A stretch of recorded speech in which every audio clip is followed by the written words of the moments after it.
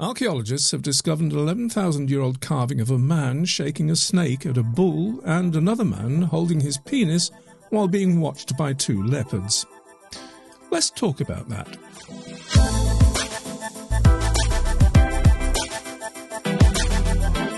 Michael here. Rupert here.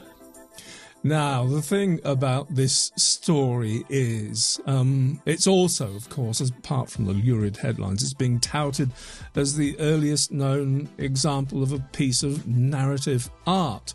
So, well, that being the case, this is quite a story, isn't it? It really is quite a story, yeah. It's actually quite an astonishing discovery, it's got to be said. Yeah, I leapt all over by the press, and here we are too. Oh, yeah, I know, but the headlines were wonderful, weren't they? Yeah, should we?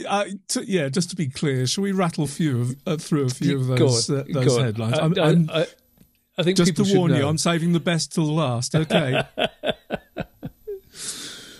Okay. In which case, you start. I've got man holding his penis in 10,000-year-old carving is the world's oldest narrative. 11,000-year-old carving of man holding his penis surrounded by leopards is oldest known depiction of a narrative scene. Archaeologists have discovered one of the world's oldest pieces of narrative art, and it's rather NSFW. Ooh. Man holding penis and flanked by leopards is world's oldest narrative carving. 11,000-year-old carving of man holding his penis is the oldest narrative from the ancient world. World's oldest carving found, and it's a man holding his penis 11,000 years ago. Go on, you were saving the best till last. All right, and it is. The world's oldest narrative art has been discovered. It's a picture of a guy jerking off to horny leopards. I don't know how they dared say that. I really don't know how they dared say that. I don't know what we're giggling at. How old are we? Well, do you know what? I'm sorry. I will not lose my schoolboy humour. I cling to it with white knuckles. No, that's all we've got left, is it? Absolutely it is. But the thing is that, all joking aside, this is an incredible discovery. Shall we give some background on where it is and such like? What's the actual name of the actual paper that was published by the archaeologists? So the actual paper published by the archaeologists, the title is the Sayburç reliefs, a narrative scene from the Neolithic. It's a lot more conservative, shall we say? Yeah. Anyway, that's by way of a kind of preamble. With that out of the way, I think our best bet is to reel it all in at the beginning with what is always a wonderful antidote to hyperbole. Hyperbole. Yeah. That is context. Yeah. I think the first thing we should do is put it in a geographic context and say where in the world we are with this. Yes. Well, you've got a map there, haven't you? So we're in Anatolia. We're not a long way from the sites that everybody will know, Göbekli Tepe and Karahan Tepe. Actually, surprising how many archaeological sites of this sort of period have been found in that part of the world. It's quite astonishing. And the village itself, Sayburç, is actually a modern village under which the discovery has been made. The excavation has been taking place. The village itself seems to have been built in 1949, would you believe, on top of the tell under which this Neolithic, pre-pottery Neolithic site seems to have existed. So mentioning pre-pottery Neolithic, PPN, for short.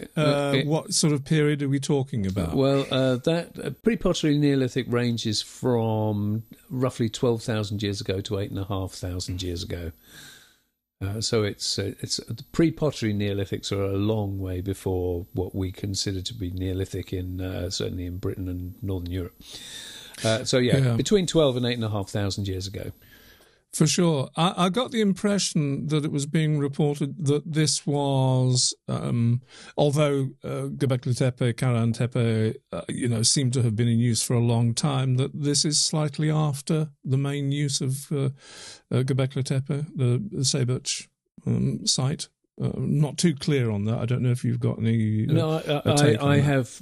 No, I don't, to be honest. And it's one of those things where it's such a comparatively new thing that I think those sorts of figures are almost academic. Sorry, because we can't know for sure what the overlap is at the moment until they've done more work. I mean, because at the moment, if it's not premature to say this, the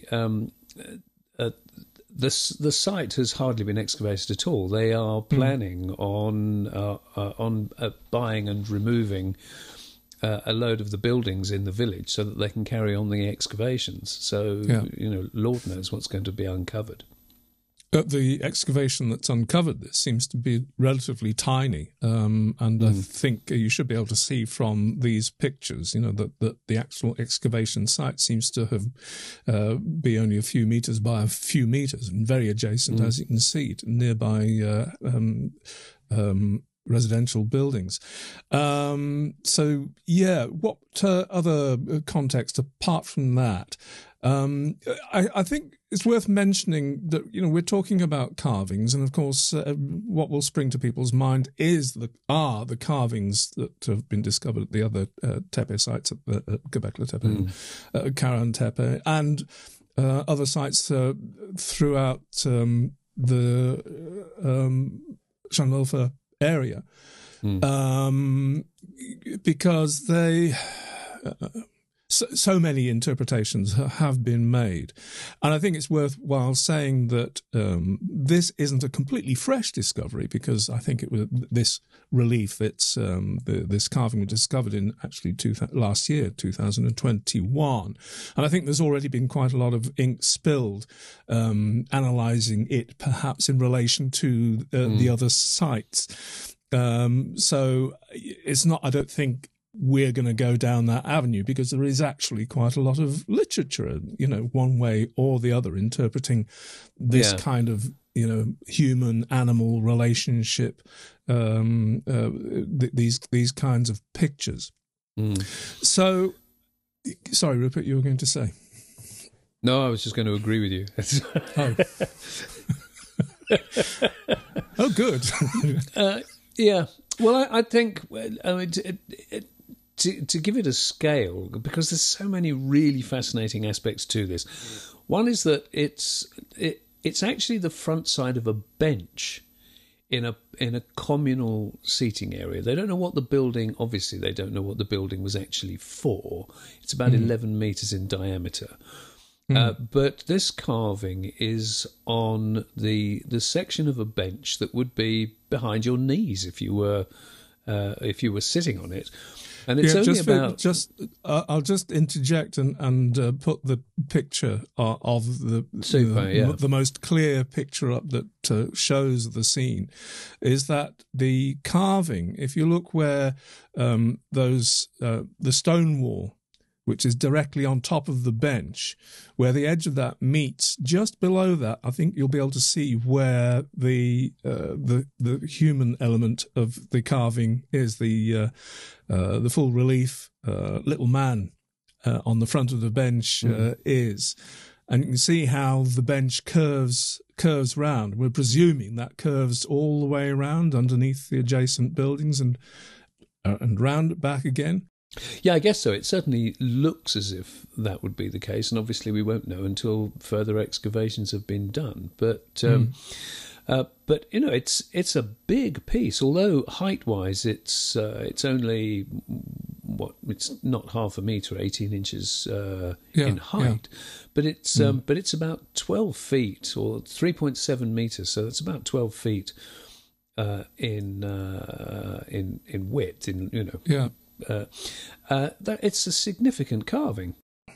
So it's an intriguing thing, because all the talk of this being a narrative carving, which that's a very reasonable thing to say. The point is that there is just this one person, this one man in high relief facing straight into the room. And the rest of the carvings are a bas relief, so they're less, you would say, less important in the scenes as a whole. And that in itself is intriguing. Just this guy, and it has to be said, we have to address the other headlines that this man looking into the room is very clearly holding his penis. Now, it's just a fascinating thing, So you've got a leopard with with snarling teeth on either side, and he's standing there in between them, holding his penis. It's what is that story about? Well, I hope that between what we've said and sharing the pictures, which are taken directly from the published paper, that with the bit of overall context and now getting a sense of scale, because in all the pictures I've seen that have been published in the media, there is no sense of scale to this little fella. He's a little fella. He's not on a big wall. He's not made a big fuss of. This is just the etchings on the front of a bench that you could sit on. So to me, that suggests that this is incidental.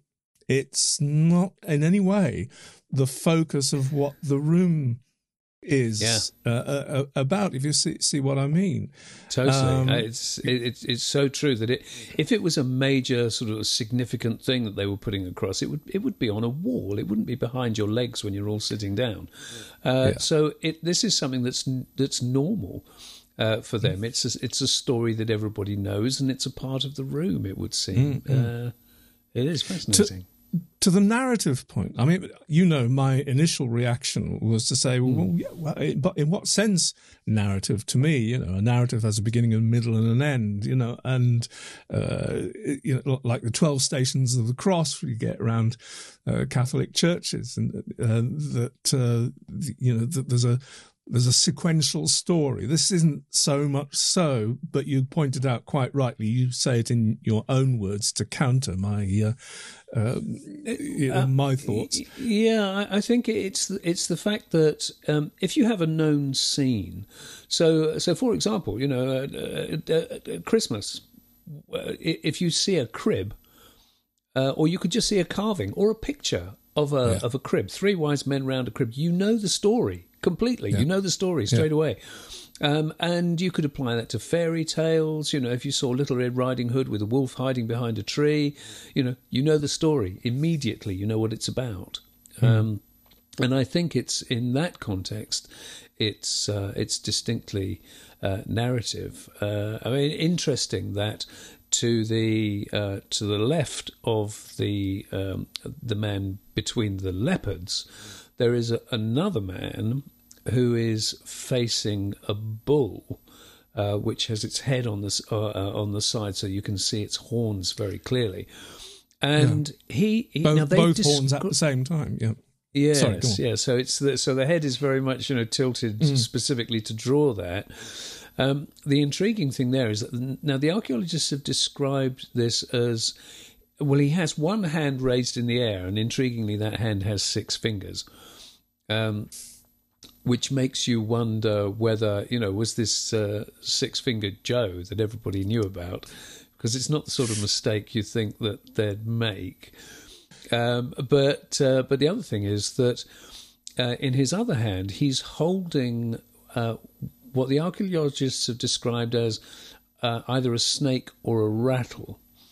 And you could say that it's a snake. It's a bit of an odd shape, but he's certainly holding something into the face of the bull. So whatever the interpretation of that may be, the interesting thing here is that you have got 2 distinct aspects of a man and animals interrelating in some way. It's clearly what this is all about. What that story may be, heaven alone knows. And like so much, it draws us in, and the imagination goes quite wild. I tell you, one thing that may be missing from this, I mean, I could describe the right-hand part, the man facing us. You could interpret that as man taking a pee surprised by two leopards. You could. You really could. And I think that's so interesting, because you can think of any number of stories to go along with that. That you can imagine the way we to this day we depict our heroes, whether that's Batman or Hercules, doesn't matter. But we draw pictures of our heroes. Can you imagine if here's this guy, he's out hunting and he needed a pee. He didn't care that the leopards were there. He's the bravest guy in the world. I can see that. You would draw him. Yeah.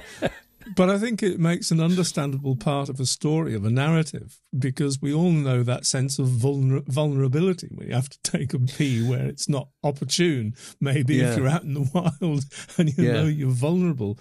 It speaks to something that most humans would understand, that moment when you have to do your toilet. Taken when it's probably not opportune. But I don't know. But the thing is that in both aspects of this scene, you've got a chap who's right there. Well, whether it's the same person or another person, depicted, we don't know. But the fact that they are right in the faces of these wild animals. I mean, that in itself is telling, I think. As I said at the beginning, sorry, Rupert. No, it's all right. I was just going to say, I'm also intrigued by the fact that the chap actually facing out into the room, that you can clearly see that he is wearing clothes. And that might seem incidental. It's just that getting an idea of fabric, carved around somebody from that period, I think it's not something to be ignored. Yeah.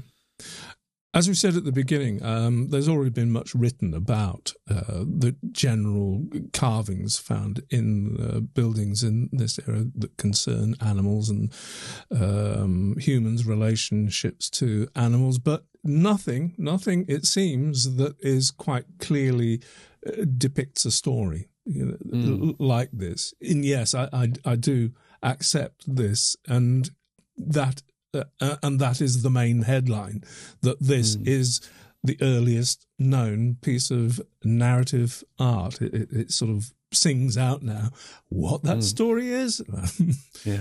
We probably never know, but it is touching in a way because it's intimate, isn't it? There's something intimate about this, that you knowing that whoever was sitting around those benches, whoever was sitting in that room, knew that story and could, every single person in that room could probably relate to that story. Yeah.